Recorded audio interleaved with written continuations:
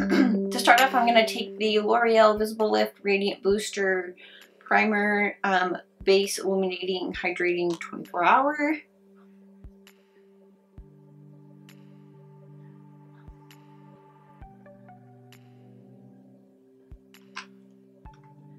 And I'm just going to apply this with my fingers. I'm going to be comparing this foundation to this Rimmel one, which I actually love. You can see that I've used almost all of it.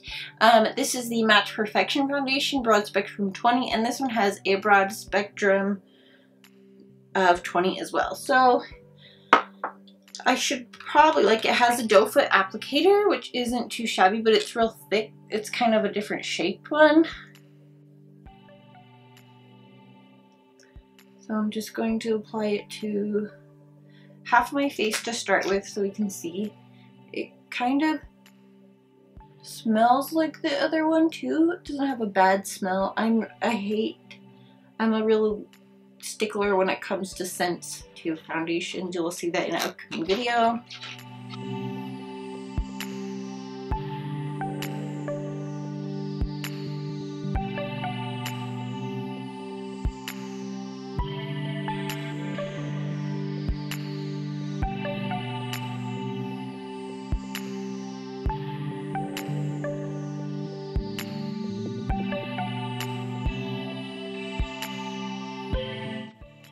So it's a very natural finish foundation. It's not, I believe, I'm going to try to build it up, so gotta be careful because a lot of product can come off on this and it can be kind of messy. I've already kind of spilled a little bit, so I'm just going to take a little bit in the areas that I want some more coverage, and we will apply it there. I'm only applying it on one half so that I can really get like a feel for how it looks in comparison.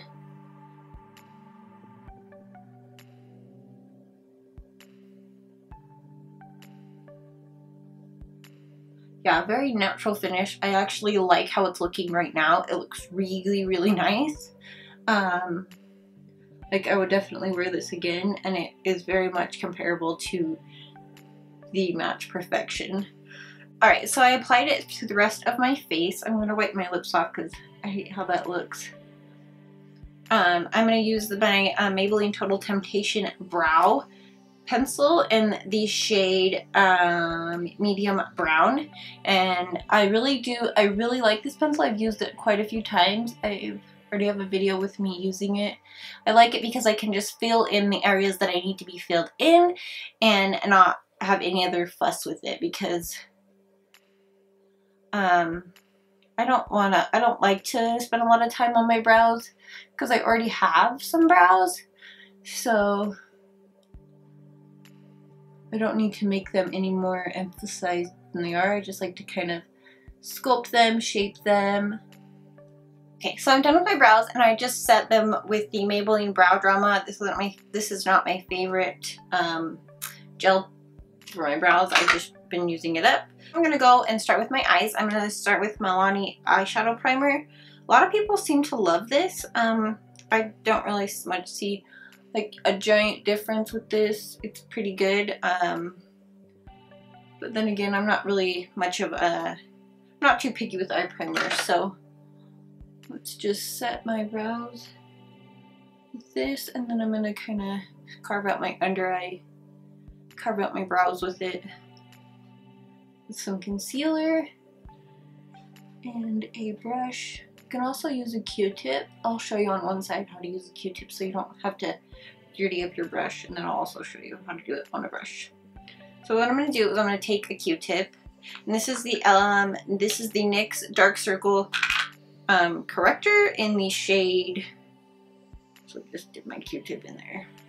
So I just dip my Q-tip in there. You can use your fingers and then just set this under your brow, and then you can blend it away with your finger and the Q-tip together. I like to do this trick so that I don't have to constantly clean concealer off of my brush. It also is a good way to kind of blink out your eyelid. This is my personal concealer, so I wouldn't recommend this on like a client, but and I'm gonna set my eyelids with the Maybelline Fit Me Loose Finish Powder. I just got this, so it's new to me, but not new to everybody else. Not because I used concealer, but because it's not as thick as like a shadow, especially like loose powders. So like the same powder that you would set your under eye with, set your lid with, and then you can be good from there. So I'm gonna set this powder aside because I will set my face with it later. We're gonna move on to the Morphe 9A Always Golden palette. 9 shades. And this is what it looks like. It's really nice. It's got quite a bit of mattes in it. So I am going to start with the lightest shade that's in this palette, and it is called Myself, right here.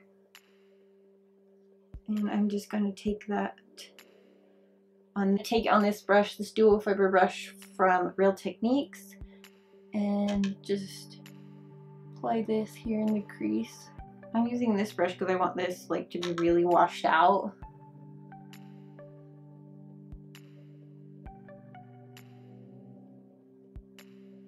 I'm going to take this crown brush. It's a C433, and I'm going to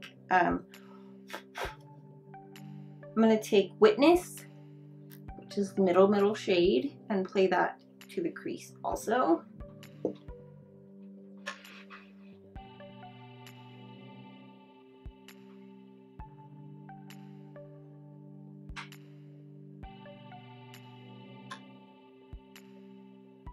Take this color, it's called Bruise. It's like a dark brown, not dark brown, very chocolatey brown. And take it just not on the tip but on the side kind of, and really pat this on the outer corner, and then we can blend later.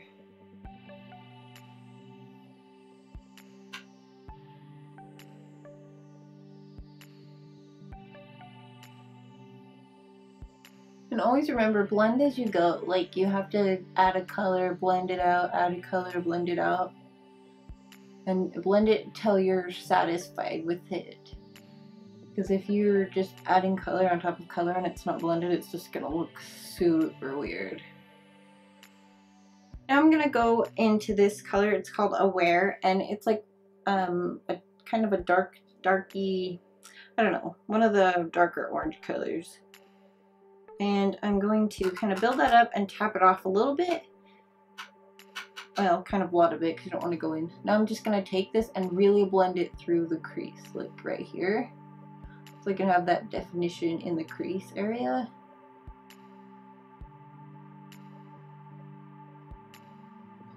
And once again, always have your washcloth with you. I just wipe my brush up as I go so that I don't have any product if I want to continue blending. I don't blend more product into areas that I don't want them. Okay, now I'm going to take this Morphe G14 brush. Woo!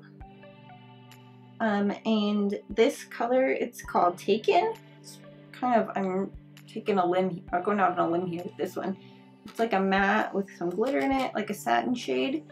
And place this on and then just kind of bring it inwards. Okay, now to finish it off, I'm going to take Connection. It's this color here, and take that same Morphe G14 brush. Now I'm going to take like a small, like almost like a concealer brush, and take the color Surprise. I'm going to take the color Surprise now and take that and build that. I feel like these shadows have like a thick layer over top of them. Okay, now to finish this off, I'm going to go back in with my face powder, and I'm going to take a brush that's from All Natural, doesn't have a name, and place this underneath the brow and kind of blend it through, just so we can have a tiny bit of a highlight. I don't want to go too bright with it. And then I'm going to try to clean up the sides right here. Okay, for liner, I'm going to take for liner, I'm going to take the Essence 2-in-1 eyeliner pen, the one with the thick and thin one. And I'm going to try the thick one today, see how I like it. Okay. I'm not liking this. Okay, so I applied my liner. This liner absolutely super sucks. The thick side is like the clearest of clear. I don't even know if you can see that. Like, look at that. It's like not even good. Let's see if I can get some. Even if you like try to press down, like it just comes off. So I ended up just using the thin side, and that is not like majorly black either. So I kind of had to go over it a bunch of times. And then I realized that I have this liner from Revlon and I didn't even open it or use it. So that's my bad. But I applied lashes as I wiped my hand off. I applied lashes and I used the Ardell 117s. They're on right now. And I'm going to apply mascara. I'm going to do my Essence Get Big Lashes. I don't normally bake, but I'm going to try it today with this Maybelline powder and my beauty blender because I've never used this powder before.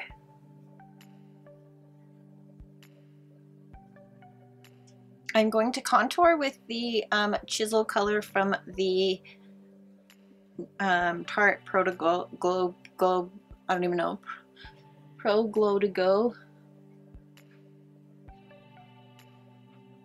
And I am just taking this mineral brush. It's like a brush that I got from a box. I don't really know what it's from. It just says mineral on it.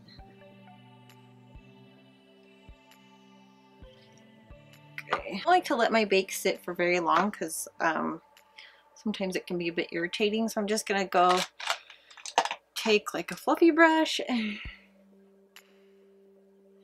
blend that away. And for blush, I've been really into these Milani rose blushes, and the one I'm going to take today is in the color Tea Rose, number 8, with a Coastal Scents giant blush brush.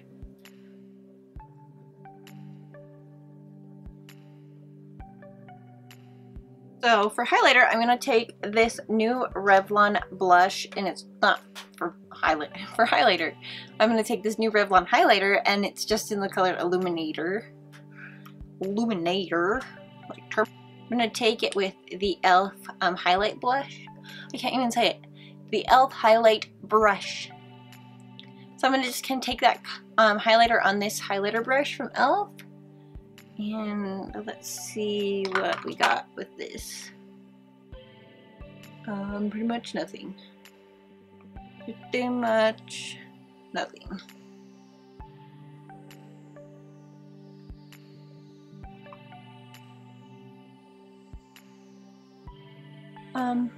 Yeah, nothing. Like, there's something there. It's really subtle, so maybe like an everyday highlighter, but for glam highlight, no. So I'm just gonna leave it because, I don't know, it's not too bad. It's very subtle, so I mean, if you're not looking for like Maybelline Master Chrome, then I think that that would be okay for you. It's not the cheapest highlighter in the drugstore. I will list the price like right here, but it's alright. It's pretty good for what you get. So for lips, I'm not thinking I want to do anything super bold, but I still want Rimmel lip pencil in Peachy. So I'm just going to apply this and then apply that lipstick. You're going to have to blend this out.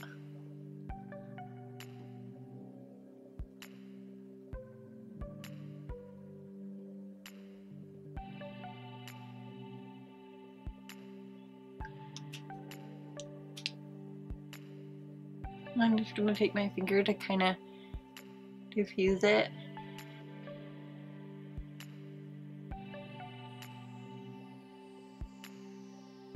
I'm going to take this NYC lipstick in the color Exceptionude.